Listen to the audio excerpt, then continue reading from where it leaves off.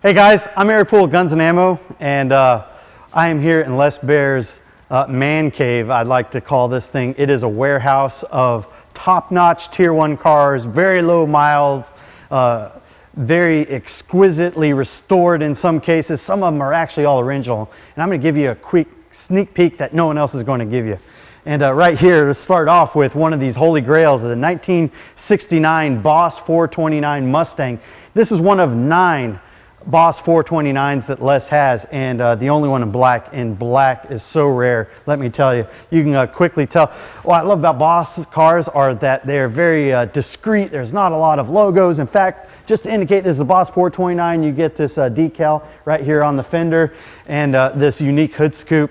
You can tell this is 69 because up front there's quad headlights. On the 1970, they only made these cars 2 years.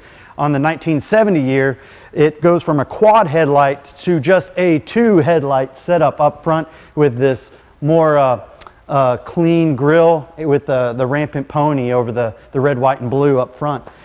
This is what the big Boss 429 looks like, and it fills up the whole engine bay. It's a huge big block motor, and you can tell right now it's a Boss 429. It's got these massive heads, the head up there, and of course the Boss 429 logo up there. This one is a beautiful grabber orange version of it. We also have new cars in Les Baer's collection, including this Shelby GT350. But what's awesome is that he just doesn't collect one car and call it quits. He's got to have one of everything. Not only do we have a GT350, he's also got a GT500, which you'll see later, as well as a Shelby 1000. It has over 1,000 horsepower. And oh man, this black and blue, you're not going to see this on anyone else's GT350, this beautiful metallic pair of stripes running down it. And then of course we have just interesting cars. You can imagine driving down this fastback Mustang with a 289 on it, nice V8, just a beautiful blue with ivory interior. Awesome car, mint. I mean, you could just imagine, even though it's an automatic, this thing would be smooth to drive on the weekends. Of course, then we go back to some of these new cars. You know, a lot of the early Shelby Mustangs were in Wimbledon white with blue stripes, and this is sort of a modern tribute to that car. And this is a Super Snake. Everybody loves the Super Snakes, and everything about Les Baer is about precision and big horsepower numbers. And right over here, I'm looking at a 2012 Laguna Seca Boss 302. You know, in 2012, they brought back the Boss 302s, and this Laguna Seca is unique in that it does not have a rear seat. The rear seat delete has been replaced by some support because this was intended for a track. There's even a cool track key, a dedicated track key that recalibrates the computer and gets this thing ready for the track so that you're getting max performance for track day. But then you go back to your normal key for normal settings and you can drive it home, pick up groceries on the way. What an incredible car, what an incredible ride. But my favorite, and possibly the holy grail, is this story of the 1968 Shelby GT500 KR. KR stands for King of the Road, and it was an interesting piece of history how Shelby managed to secure the trademark for KR and steal it away from Corvette and the thunder of that.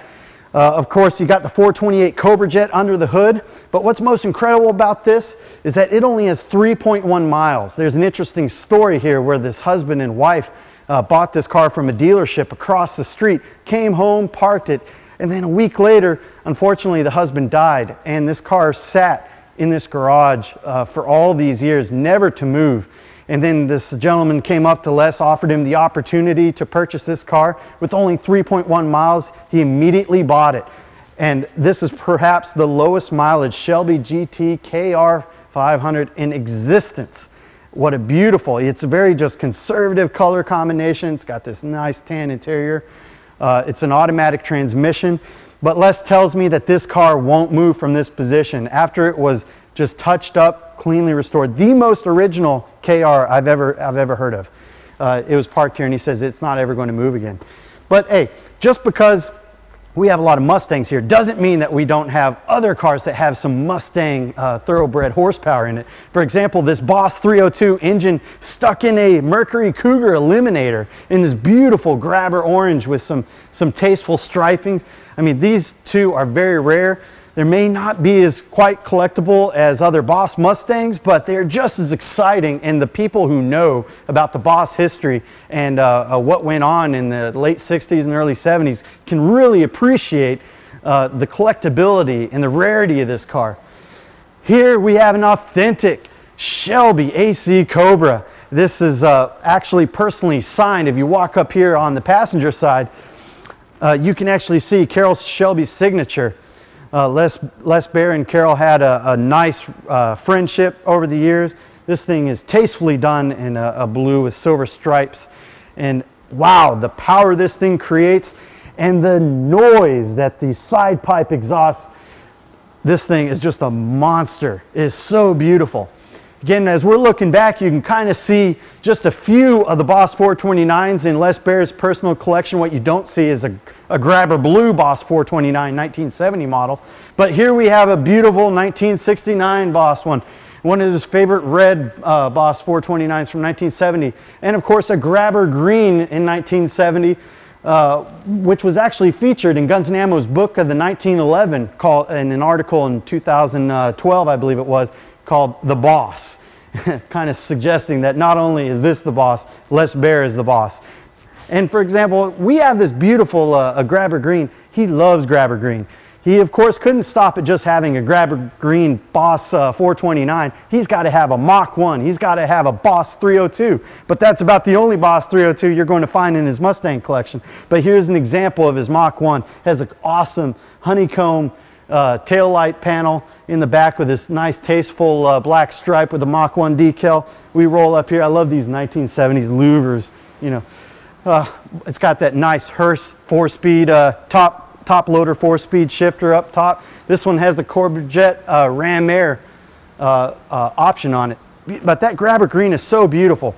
One way you can quickly tell a Mach 1 from, like, say, other Mustangs of that period is we have these turn signals built into the grille. There's a pair of them right here. You notice there's kind of a force field, a shield that I can't just bring myself to touch these cars because they're all mint, pristine, perfect. One of these, so Les Baer, a little bit of personal history, he owned a long time ago in the 60s a Shelby GT350 Hertz.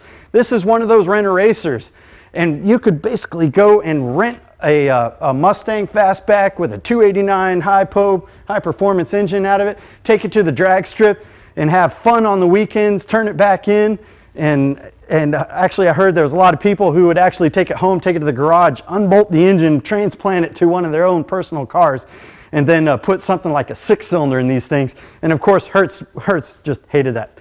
But I'm going to show you a little bit more Hertz a little bit later on. But man, this is just a beautiful piece. This is one of 2 Hertz black and gold Shelbys he happens to have. Now, of course, he's not only just a Mustang guy, he actually owns one Chevrolet, and this is the Chevelle SS454 with a cowl induction hood. It's awesome, you know, that the vacuum in here just opens up this cowl up top and sucks some air. I don't really know how super effective it was. But this one being a 4-speed also, beautiful, nice tan interior, very clean lines. Love the black stripes on the hood and the rear deck lid. And then just behind you, we have a newer Shelby GT350. I mean, again, honoring the Wimbledon white heritage with the blue stripes. This thing just speaks to the Shelby racing heritage. And this isn't a Shelby GT350 that's meant to be raced with. This thing has been tuned up a little bit to be just that much faster. We're going to go in here real quick. I told you about that Shelby Hertz, and we're going to see some modern Shelby Hertzes. Now, here's 3 of them. We're going to come back to the KR500 that's right here. This is a 2008 model, but I'll touch that in a second. Here's an example of the 2006 Shelby. Shelby reintroduced a partnership with Hertz again, and in about 2006 to 2009, you were able to rent these cars all over.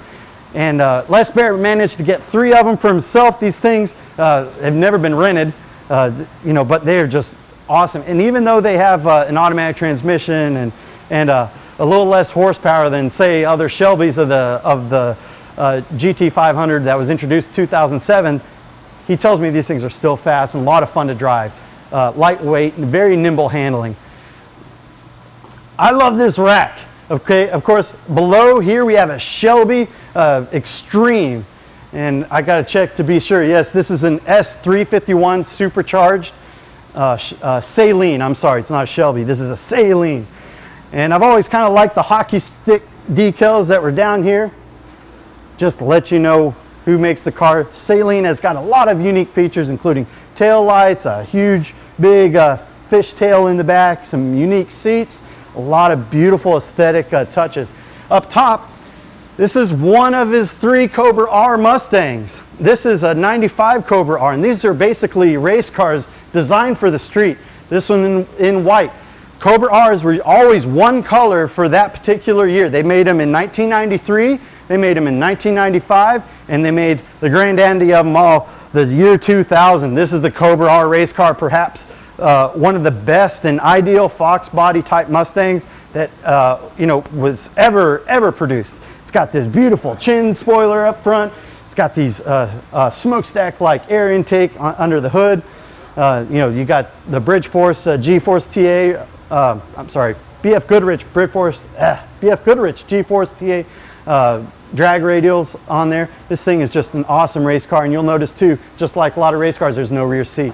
We got another 2 Shelby GT Hertz cars. And then right here, this was the first Cobra R in 1993, beautiful red. You can tell the real low production ones, these black rims. Again, no rear seat. You got to keep weight down, of course. And little things like antenna delete. This thing is stripped down. This is all intended for performance. But what a collectible car. These things are finally being realized for the true collector that they are. Another collector, just to mark the anniversary of Shelby's KR, the 40th anniversary. This is the 2008 KR 500. And you see Les there trying to evade me a little bit, but this is a beautiful silver. Now, some people dislike the color, but this were only available with these blue stripe options. And when they hit dealers, this was the most powerful Shelby in 2008. And not only does it have some beautiful treatments, but dealers would mark them up as much as $125,000 when they were sold. Now the prices of these have come down, but this is definitely a collector one day. I mean, who knows where the value is going to be in another 10 years. So we're going to move into this room, and wow. I mean, I'm turning around, there's cars everywhere. There's a beautiful 68 Roadrunner here, and it's got an awesome, massive crate motor underneath the hood. So he is also a Mopar guy. Some of these Mopar guys are going to love it. This hood just lifts us to the top, hood pins removed, and you're able to lift that hood straight up and reveal the beautiful power up there. Of course, his granddaughter went to high school, and when she was going to high school for 2 years, she drove in this beautiful Mustang, and he had this thing built for her, and it is blown. Just look at that supercharger with the 2 Holley carburetors sitting on top. Yeah, don't let the 289 badge deceive you. In the Krager wheels, this sucker will run. I can't believe what it would have been like to date his granddaughter in high school and her pick you up for prom in one of these things. At least that's what I like to imagine. This is another one of his GT350 Hertz, a black and gold. Again, he had one of these as a kid. And I love this Cobra Jet motor here. We have another Mustang. And again, looking at the headlights, this is a 1970 Mach 1, but what really makes it neat is you got a decal. It's got a 428 Cobra Jet under the hood. Back here, we see the Twister Special. And this was, to signify all the tornadoes in Kansas at the time. All these cars, you notice little details like the Goodyear polyglass tires. Everything is correct. You've got tags hanging off the turn signals and the correct trunk liner, the spackle spatter type trunk liner versus the plaid version. All the little details are just amazing here. Here's another. Now this is the Shelby that basically, in my opinion, started all the Shelbys. The GT350 in the beautiful Wimbledon white with the blue metallic stripes. This thing looks so good with the 289 Hypo engine in it. Tuned by Shelby. There's an awesome data plate here that indicates and certifies its authenticity. You know, of course you got the fastback. This is just an amazing car. Love them always. I'd talk more about them, but there's just not enough time to cover everything. This is one of my favorite. I drive this every day. This beautiful blue one with the white stripes, another 289 high post Shelby GT350. Oh man, just gorgeous, gorgeous. Where do we go here? Oh, we got another Mach 1 with a 428, super rare in this orange color. Got another Roadrunner here, beep beep. Look at this 426 Hemi, just sitting in there, filling all that room. I mean, with that, wow, look at that. Can you just imagine how much power and thunder came out? I bet it drank a lot of gas. Nice air grabber hood with the air coming in from 2 ports on side. I love that part about the Roadrunners and some of these hoods. There was also on other cars, of course, so don't beat me up too bad. This thing's finished with nice red line tires on Magnum 500 wheels. Oh, man, and there's a Mercury. You know this Mercury, here we got a Marty report in the back, which I love. These Marty reports are going to tell you everything you want to know. He will tell you, you know, they go over and they tell you all the options and all the features, and this just certifies that everything that you see on the car is true and original and correct to this car. Come up front, I just love this. And this also has the Hurst shifter up. Man, it's just gorgeous. Now up top we have a 2003. This is an SVT Cobra. This was before Shelby re-entered a partnership with Ford.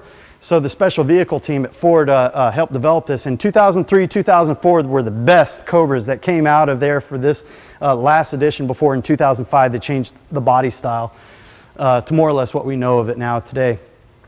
This thing has been tuned by Roush, Jack Roush of Roush Racing, and he's a personal friend of Les Baer. And wow, this sucker moves. But underneath is a little personal pride of mine. My parents, when they got married, they went out and bought a 1982 Mustang GT, brand new off the showroom, and this is exactly the configuration that they bought. They got T-tops on there, they got these Triax wheels, and what I love about them is also the tail lights, which are very difficult to replace if they get cracked, you know, these vertical ribs.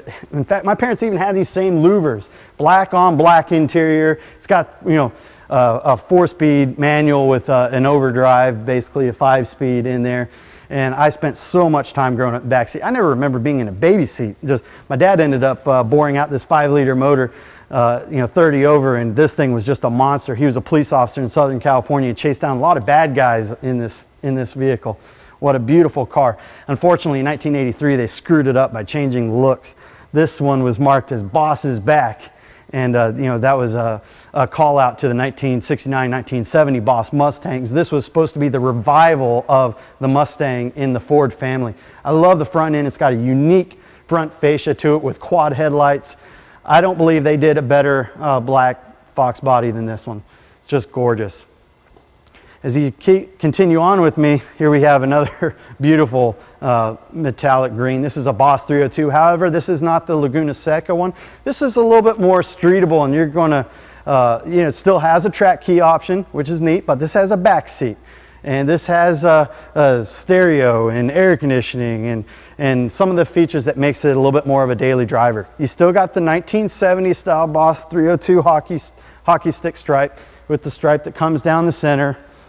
Very, very nice car, and you got the fog light delete in it. Man, these things are just so powerful. I love Les's taste. And again, going back to the Mopars, here's another Hemi Cuda, guys. This is, wow, orange with beautiful white ivory interior. It's got a pistol grip shifter, just kind of goes along with the Les Baer philosophy of you know, gripping something and really taking control of its power.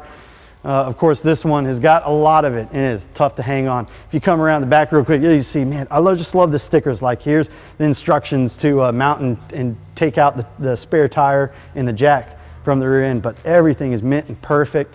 You see the tags on these things, they're all valid because Les still takes these out and drives them occasionally. I mean, he's a real car guy. One of my favorite colors, I used to have a Grabber Blue Boss 302, and this is actually what I was imagining I was driving if I was behind a Grabber Blue Boss 302, because this is the Boss 429. Again, another one of his 9 beautiful ones. This one with a white interior. I can't imagine how hard it was to keep those white seats clean. Uh-oh, we got another red Hemi Cuda.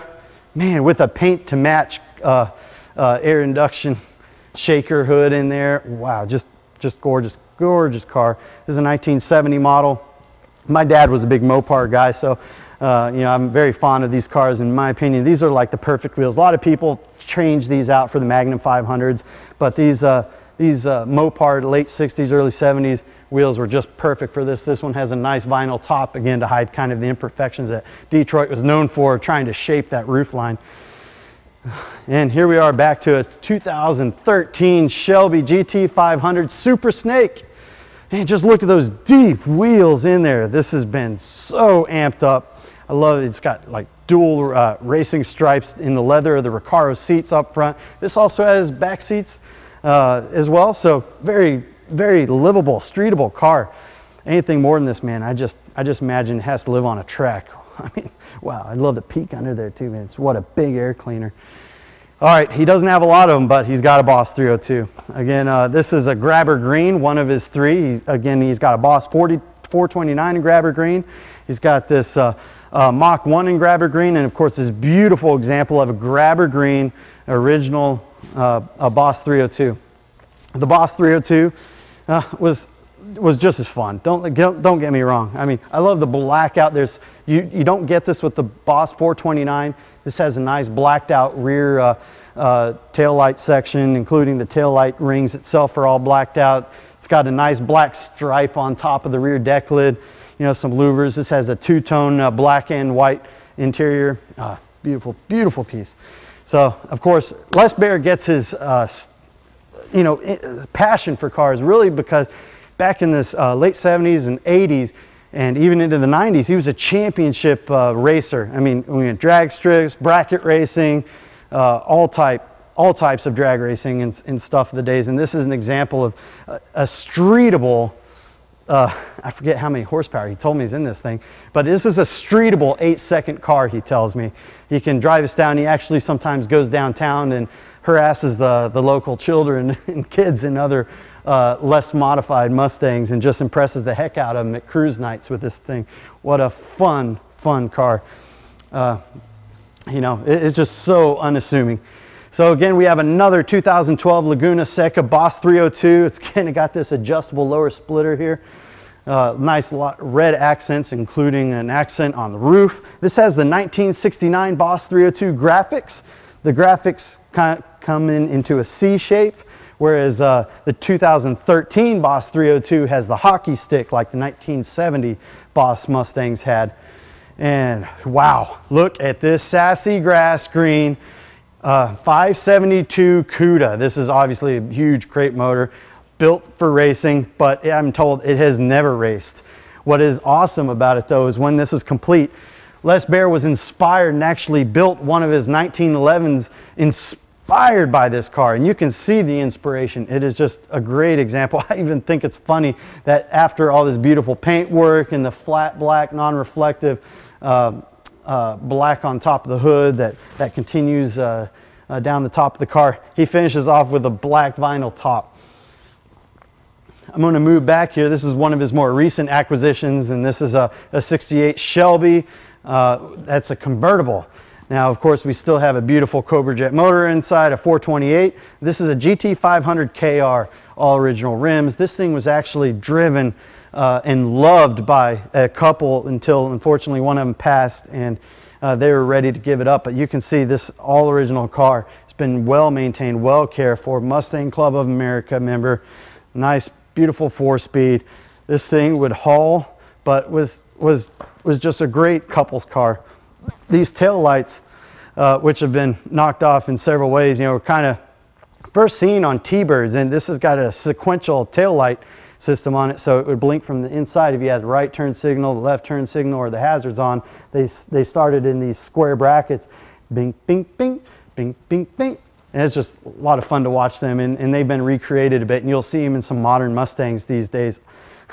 look at the little detail down here. Got a little bit of a removed tie-down plates label behind the license plate bracket.